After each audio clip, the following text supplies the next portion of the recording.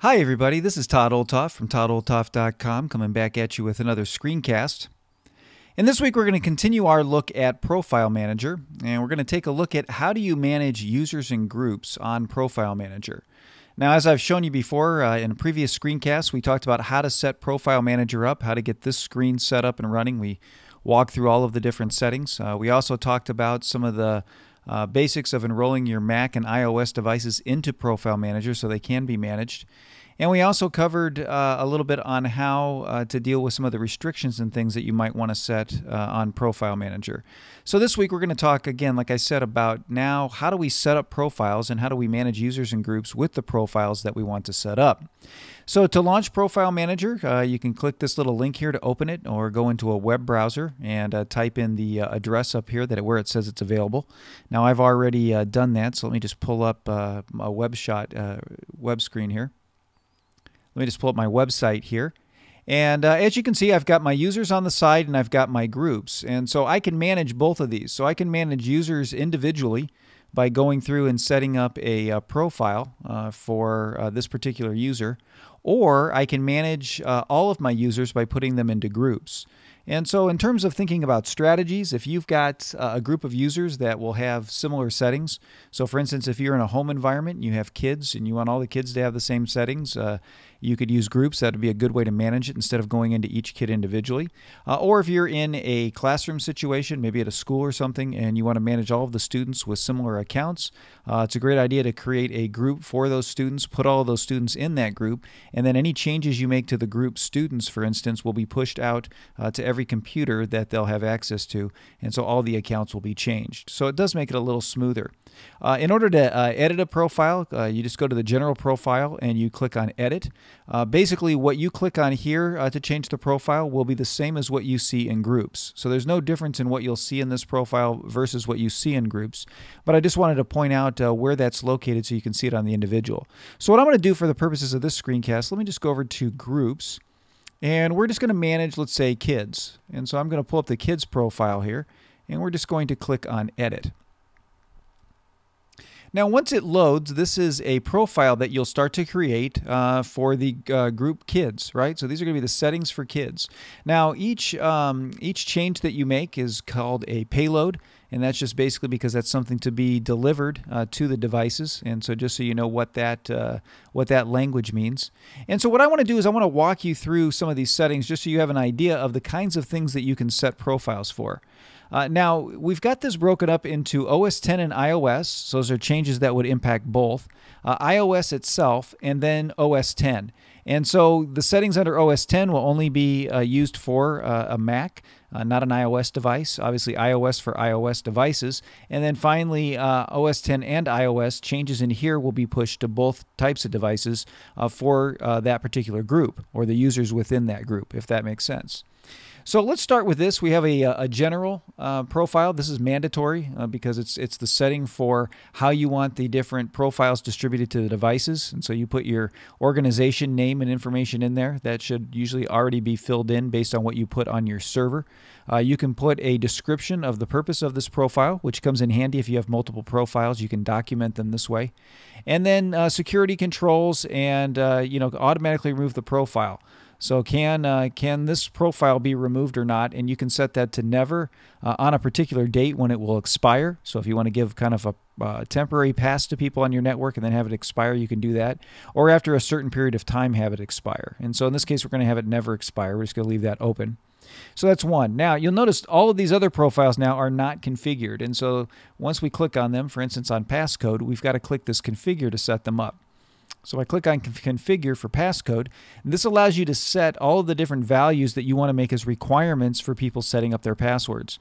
So if you don't want people setting up a 4-digit password or something very simple that can be broken very easily because you're concerned about security, you can come in and set all of the details. You can set how long you want the passcode to be. You can set the minimum number of complex characters like @ and things like that.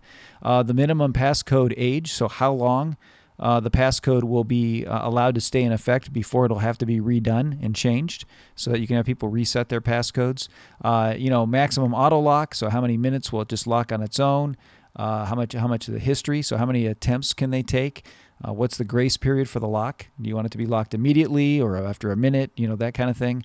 And then number of failed attempts before you're going to lock the device, and all the data on the device will be erased. So that's an extreme circumstance, but that's one thing that you can do. So here you can set this payload up to make these passwords work. So what I'm going to do is just kind of go through and show all of them, and then we'll get out of this without saving them. So next we've got mail, and so you can come in here and actually configure mail if you want to. You can set up all of your mail account information in here, and so once this profile is accepted by the device, it will actually have mail already configured on the device. Now, if you have mail already set up, on your machine, in the profiles for everyone, this profile will already be set up for you. But if you wanted to configure it manually, you could do it in here as well.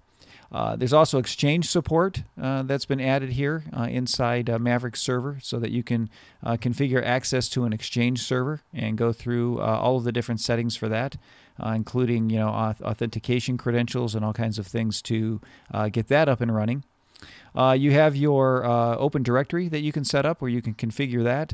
Again, this is really more important when you've got maybe more than one server, and one of them is a directory server, and so you want to make sure that everybody is connecting to that directory server for their usernames and all of their information. You would come in here and set that up. Again, for home users, you probably don't need to even worry about this, but just wanted to show you that it's there. You can set up your contacts here and your calendar, just like we set up before as we looked at the settings for everyone. You can set up your network if you want to, which sort of includes how you want them to interface with the network, and what the SSID is, and what security type and password, if you want to set that up. So you can have that pre-set up so everybody's already ready to log into your network. They don't have to do that manually. That's a nice profile to have set up. You've got VPN, which again is set up in the profile settings for everyone. You've got certificates, if you want to have kind of advanced certificates that you would set up to have people authenticate. Again, this is used more in business environments, so it wouldn't be necessary for home users, but that's there as well in case you want to use it. We've also got, right below that, you've got a simple certificate enrollment protocol. So if you've actually got a server that runs SCEP, you can set the settings up for that here. Again, home users, you're probably not going to have that, but it's nice to know if you've got a business and you're running that. You can set up web clips if you want to by coming in here and actually setting up URLs and web clips that will actually show up as an icon on your iOS devices and things like that, so that people can just click an icon and get right to a website. And again, if you're in a business environment, you might want it to be your homepage where people can get to that right away. Or if you've got online manuals and things like that, this would be a simple way that you could configure those to look like applications, but they would just kind of launch into the actual page that you want your users to view. Another addition here in Mavericks is fonts, that you can actually load fonts that you want to have included on the device, so that if you've got particular fonts that you use for your business and everybody really needs to have those, you can actually upload your font palette right here, and it will automatically be pushed and installed on all of your client machines. So that is a nice addition.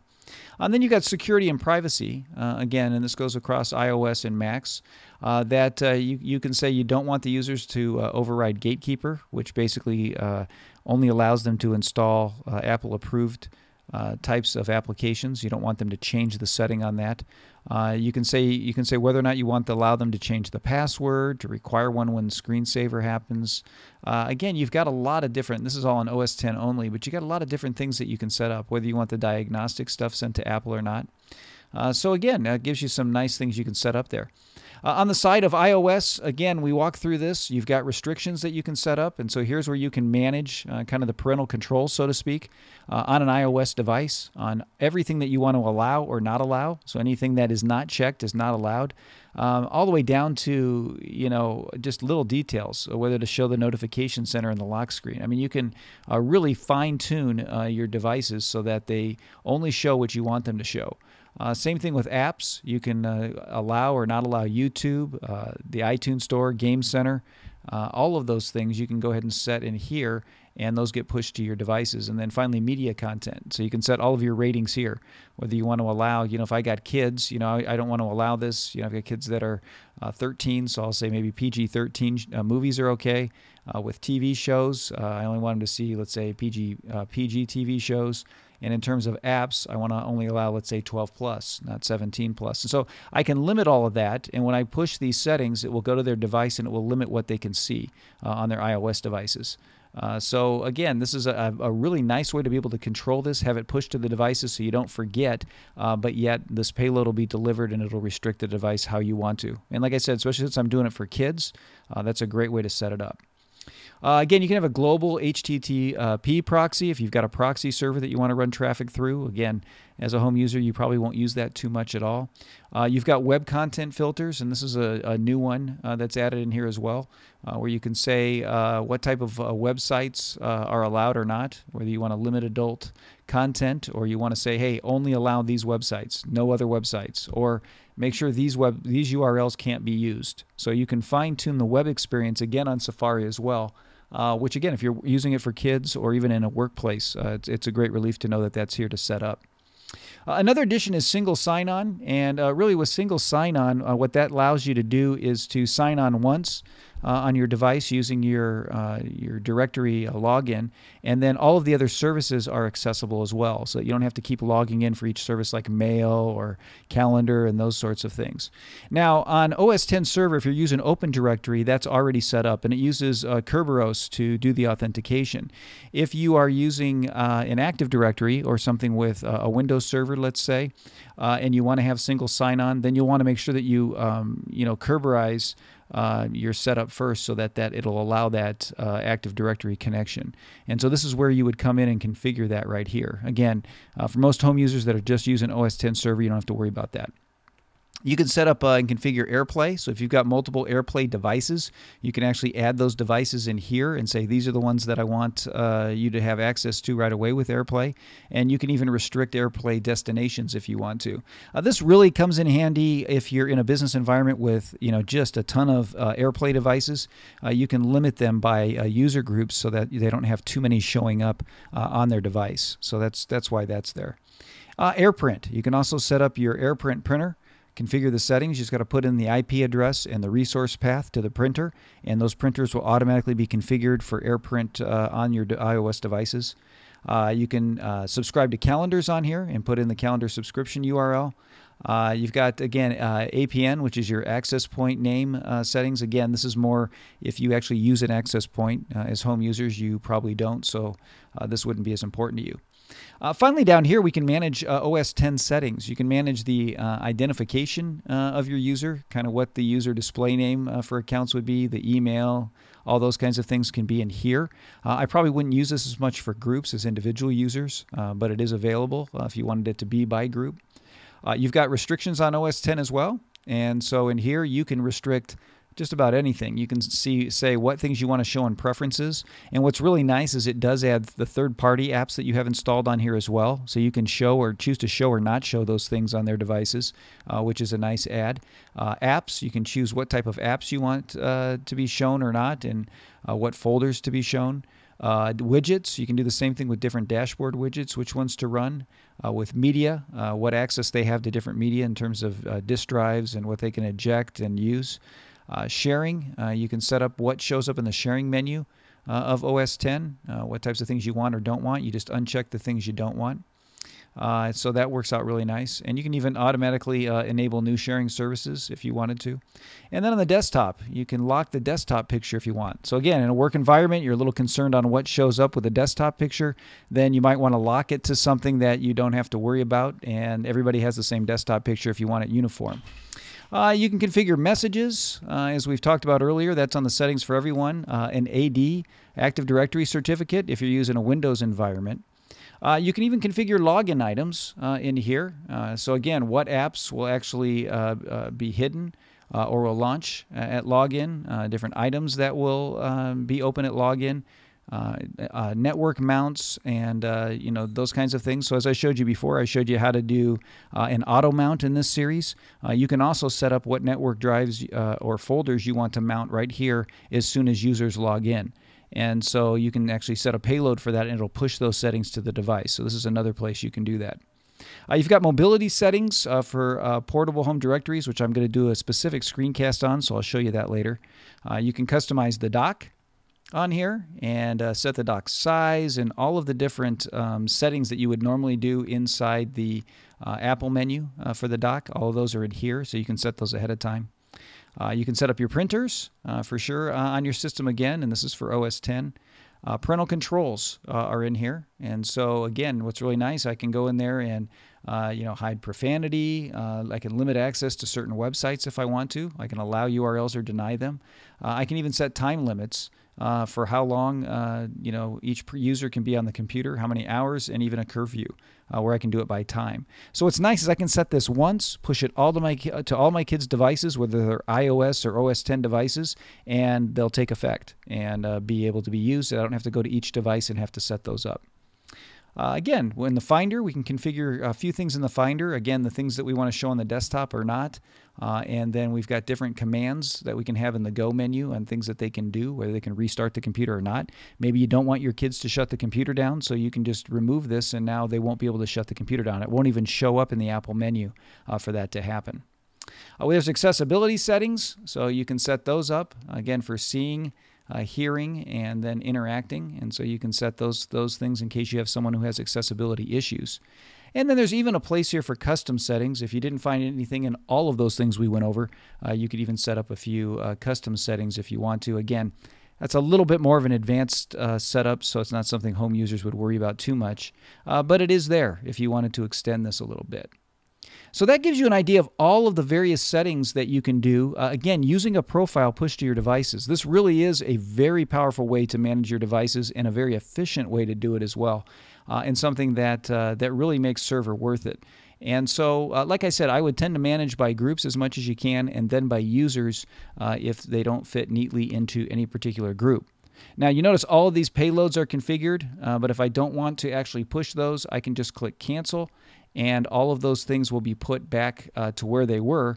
And if you see, if I click on Edit again and open this, you'll notice that none of these are configured, so I can start all over. So let me just cancel that. So that gives you an idea of how to set up profiles and users and groups. What I'm going to do is I'll show you how to do the same thing for devices and device groups, just to give you an idea of how that works, and we'll show you how the different profiles get pushed and how you know that they've made it to the different devices that you set up. So that's all I have for this week. I'll be back at you next week with another screencast to help you learn how to do more things with your Mac.